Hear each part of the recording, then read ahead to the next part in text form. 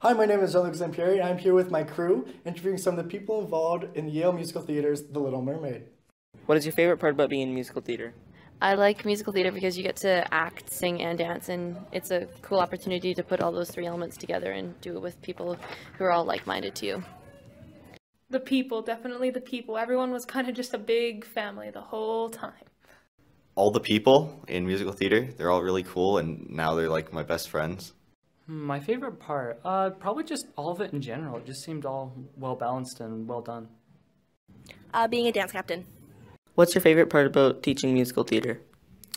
Well, my favorite part is the show itself, because that's when you have an audience and they're actually clapping and all your work pays off because it's, they actually like it, So that is always the best part for me. Do people have to have prior dance experience before joining musical theater? The short answer is no, you don't. But I teach a range of styles, and every year it's something different. So what I'm teaching that year may be new to the whole cast, not just you, someone who's coming in for your first year. But either way, I'm going to teach the technical skills from the start. So it doesn't really matter how much dance experience you have at all. What's the hardest part about being in musical theater? The hardest part is probably just trusting your other actors. They're really good, but I personally have trust issues. Memorizing lines. Playing a character that you don't necessarily agree with.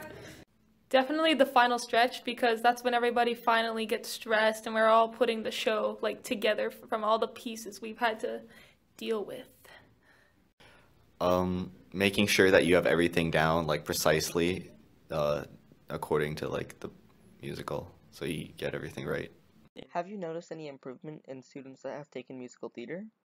Oh yeah, quite a few.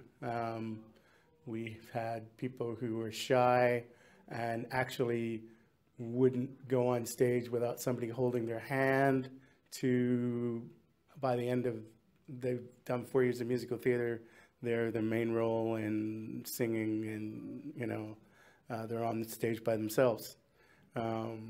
We have people who start out as techies, but mostly I really love it when I see people who are kind of shy and I'll just join it just because my friend's in it, and then suddenly it's wow, it's take off and actually get some confidence, because confidence is good for your whole life, not just musical theater. It's good for your life.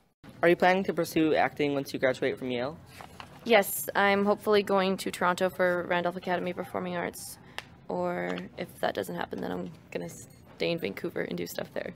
Surprisingly, no, because I've always been more of a techie kind of gal. Yes, I'm planning to go into a acting college in Vancouver, although I might take a couple years to travel. Yes. Can you elaborate on? I'm going to a film school in New York.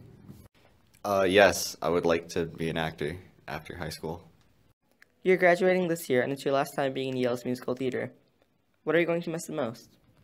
I'm going to miss the current relationships, but I'd have to say I'm going to miss definitely mentoring the new grade 9s, I feel like. The companionship, the teamwork, the having a family. We are a family. That's the whole point of theater, is the family. The relationships with everyone. All the people, everyone was really cool and nice, and I love them, and I'm going to miss them.